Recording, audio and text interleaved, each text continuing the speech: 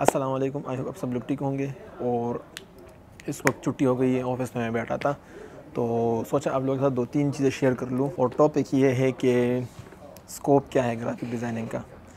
तो बहुत से लोग, क्योंकि जब टाइम गुजरता है ना तो लोगों को लगता है शायद इस चीज़ का भी स्कोप नहीं रहा, या बहुत ज़्यादा सुनते हैं यार ग्राफिक डिज़ाइनिंग, वो भी ग्राफिक डिज़ाइनिंग में जॉब कर रहा है, एआई भी आ गया है, इतनी चीज़ें आ गई है। तो लोगों को इस तरह लगने लगता है कि यार शायद अभी अगर आपने 2-3 साल पहले मतलब सुना है ना, जब आप कॉलेज में थे या स्कूल में थे और अभी 3-4 साल हो गए, अभी आप सुन रहे हो ग्राफिक डिज़ाइन कंटिन्यूसली, बंदा जब सुनता है तो उनको लगता है शायद अभी इसका स्कोप नहीं है, ख़त्म हो गया, बस फिनिश यार, अब कुछ नया सीखते हैं। तो जस्ट मैं आपको ये बता दूं कि वही स्कोप जो है ना ग्राफिक डिज़ाइनिंग का बहुत ज़्यादा है, कभी ख़त्म नहीं होता। और आपको इस तरह लगता है क्योंकि आपने भी प्रैक्टिकली काम नहीं किया। जो भी ग्राफिक डिज़ाइनर है उसको पूछो, मुझे नहीं लगता कोई भी ग्राफिक डिज़ाइनर आपको ये बताया कि ग्राफिक डिज़ाइनर का स्कोप नहीं है। हाँ, तरीका बदल जाता है, काम करने का तरीका बदल जाता है, वैसे नहीं होता। जिस तरह आज से 20 साल पहले लोग ग्राफिक डिज़ाइनिंग जिस तरह करते थे, अभी उस तरह नहीं है। जिस तरह वो उस टाइम पे पेंटिंग करते होंगे, या फिर आप कोई भी पुरानी मूवीज़ देख लो जिसमें उस टाइम पे ग्राफिक डिज़ाइनिंग करते, उस तरह फोटोशॉप नहीं था और इस तरह दूसरी चीज़ें नहीं थी। लोग उस टाइम के कुछ सॉफ्टवेयर यूज़ करते होंगे, अभी फिर फोटोशॉप हो गया, इलस्ट्रेटर आ गया, इस तरह ये चीज़ें सारी आ गई, लोग अभी ये यूज़ करने लगे। अभी आगे फ्यूचर में एआई आ गया है, लोग एआई यूज़ करेंगे, तरीका बदलेगा, सॉफ्टवेयर बदलेंगे, बट ये फील्ड का जो है स्कोप कभी ख़त्म नहीं होता।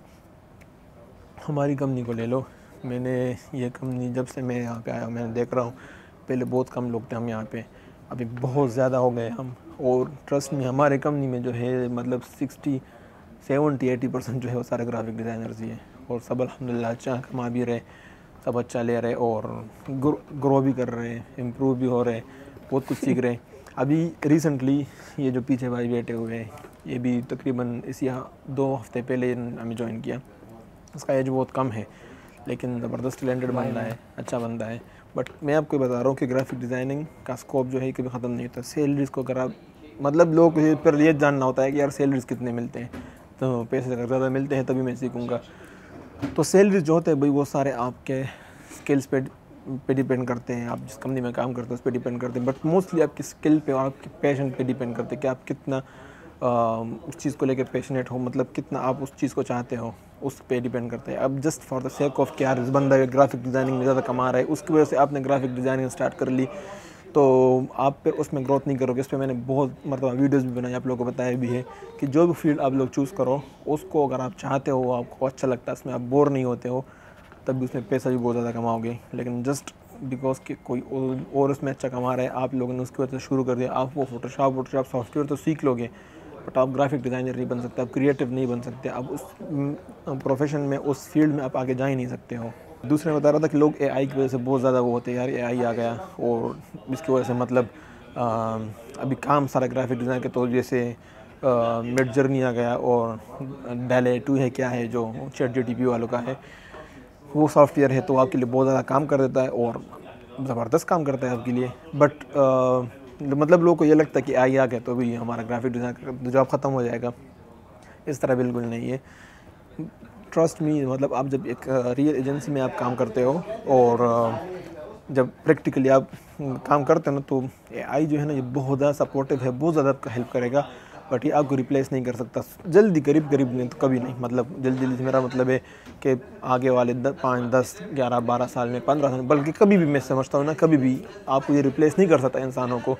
एआई देखो, आज से हम 2 साल पहले जब इसके बारे में सुनते थे कि यार एआई आएगा तो जॉब ख़त्म हो जाएंगे, अभी एआई आ गया है। एआई आ गए तो उसका मतलब है कि कंटेंट राइटर्स के तो जॉब खत्म होने चाहिए, लेकिन कंटेंट राइटर्स हमारे पास ऑफिस में अब भी 2-3 हैं। हम एआई वो लोग भी, वो इवन वो लोग भी एआई यूज़ करते हैं, चैट जीपीटी यूज़ करते हैं और भी बहुत सारा सॉफ्टवेयर यूज़ करते हैं, बट वो अब भी हैं, वो भी अच्छा खासा सैलरी ले रहे हैं, यहाँ पर कमा रहे हैं। तो उसको हम मतलब इस तरह नहीं कर सकते भाई अब तुम लोग छुट्टी कर लो, हम क्योंकि चैट जीपीटी तो आ गए, इस तरह नहीं होता।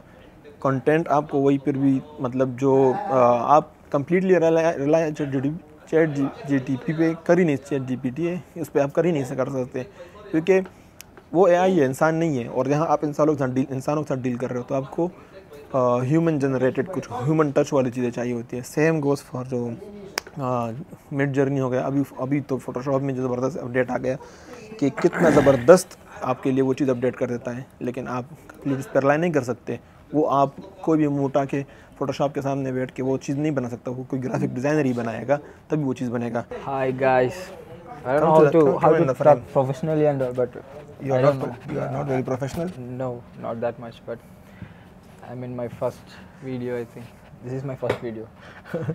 Okay, so no, I just wanted to show you to the people, like, look at how he's young. He's when did you start graphic designing? Before 2 years. Before 2 years. Yeah. And in 2 years you are here. Yeah. You are scared of AI? No, why? Because people say when AI comes, they will we will do our job and AI will do our job.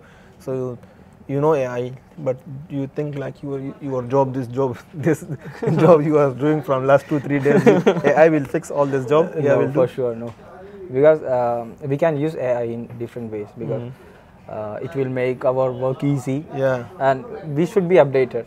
Even it's not AI, even if we are doing any small graphics also, we should refer more. You should go with the technology, like you should learn, you should adopt, you should use it in your daily work, everything. But yes, I don't think AI will, like, soon AI will take your job and it can completely replace you. I don't think, because from before, like 5 months before, 6 months before, and 1 year before, you used to say, oh, when AI come, we will lose our job and everything AI will do. Now we have like everything, we have AI, but I don't think no one has lost the job in our office. Everyone is doing their job. Yeah, because the visualizing is in our hand. Yeah. Like we have to think what we want to show the clients or what we have to show others. So we have to think from our mind, and we have to input in AI.